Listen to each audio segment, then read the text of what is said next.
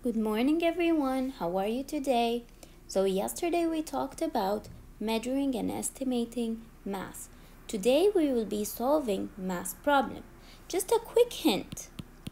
Remember that 1 kilogram is equal to 1000 grams.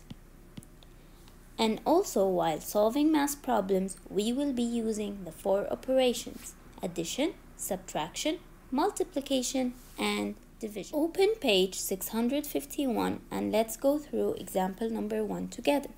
The bucket balance shows the mass of 1 marker. What is the mass of 5 markers?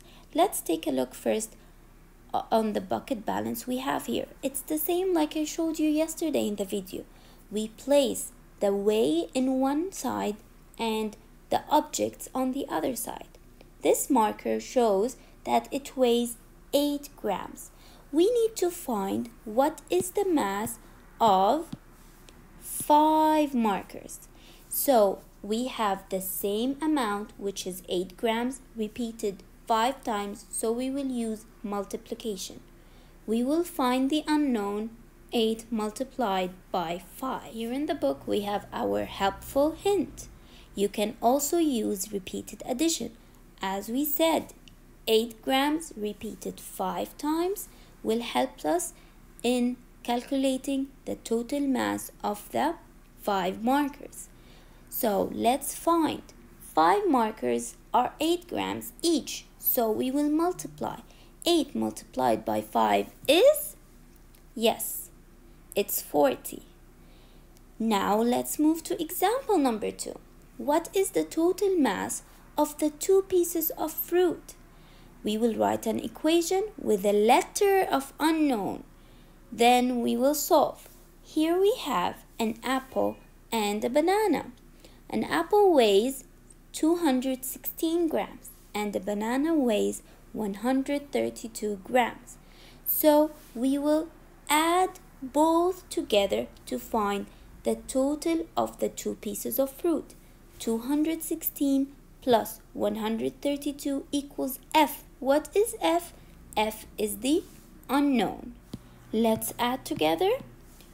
216 plus 132 equals, remember we start with the ones place. 6 plus 2 is 8. 1 plus 3 is 4. 2 plus 1 is 3. So what is the total amount? Yes, the total amount is 348 grams. Let's move to the guided practice. It says write an equation with the letter of the unknown, then solve.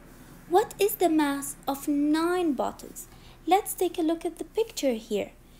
Here the bucket says that 1 bottle is equal to 4 grams. So what 9 bottles will be equal to? Again, we will multiply. 9 multiplied by 4 grams. It will be, yes, it will be 36 grams. Moving to number 2. What is the mass of 1 jack? Let's take a look at the picture. How many jacks do we have? Let's count them together. 1, 2, 3, 4, 5, 6. So we have 6 jacks. All of them together weigh 30 grams. How can we find the mass of only 1 jack? Yes, we will use division. So we will divide 30. Oh, that's too big.